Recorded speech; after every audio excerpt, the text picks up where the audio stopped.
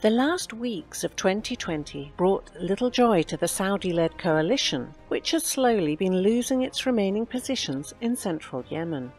On December the 21st, the Ansar Allah movement, more widely known as the Houthis, announced that its forces had shot down a Chinese-made CH-4 unmanned combat aerial vehicle operated by the Saudi-led coalition in Yemen. The incident took place in the province of Marib. The CH-4 was conducting strikes in support of pro-Saudi forces, which are on retreat under pressure from the Houthis and their local allies. As of December 22nd, the Houthis continue their advance towards the provincial capital. The most intense clashes have been taking place near Raghwan and Madkhal. Yemeni forces are also shelling the Tadawin camp, which is located north of the city. As soon as the Houthis secure the northern flank of the road towards Marib, they are likely to start an advance on the city itself.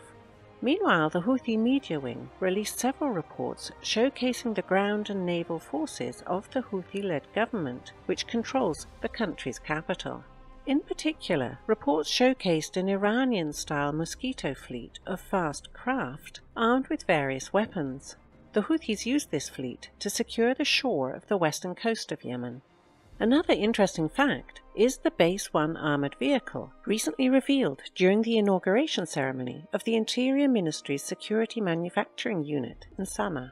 The Base 1, which the Houthis claim is created with Yemeni hands and experience, is intended to be used for security operations on the territories liberated from Saudi proxies. The release of the Base 1 vehicle proves once again that the Saudi blockade on Yemen has a very limited effect on the Houthis' military capabilities.